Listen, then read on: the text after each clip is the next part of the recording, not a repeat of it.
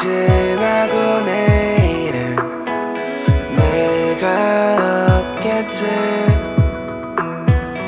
내일을 사는 너네와 과거에 남은 나로 자색 시스투스 꽃밭 위에서 유성우를 기다려 내게 내리게 안녕 인사 모두 위해서 먼저 남겨두려 해 덕분이었어. 바라 내가 머무른 곳마저 사랑했었던 것마저 소중한 얘기도 전부 내가 없을 내일을 빼곤 다 바라.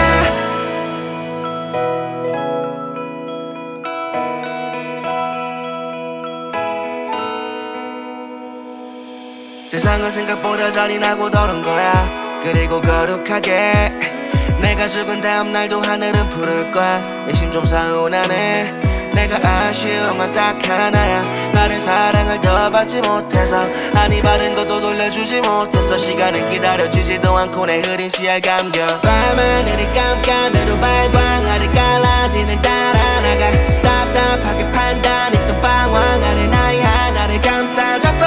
사랑한단 말 한마디 알아나가야 하니 후회돼. 모자란 나를 제발 기억해줘. 바라 내가 머무른 곳마저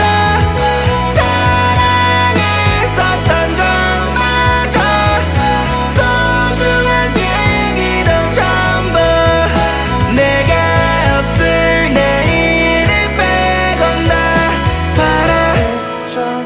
2022년 10월 20일 날씨는 아마도 맑을 거야.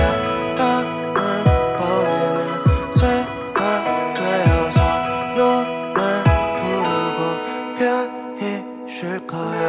아 그러면 다음 생에는 우리 엄마의 아들이 될 수 없잖아. 내 노래를 기다리는 너를 위해 다음 생에도